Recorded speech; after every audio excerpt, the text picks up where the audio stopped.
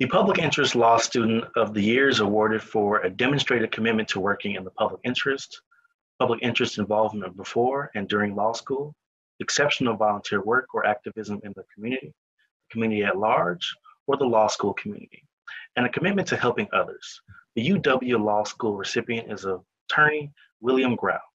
Attorney Grau is a 2019 grad, being honored for his pro bono work, having completed 277 hours, including as a manager of the law school's volunteer income tax assistance program, with the Ready to Rent program for Dane County, and at the Community Immigration Law Clinic in Madison.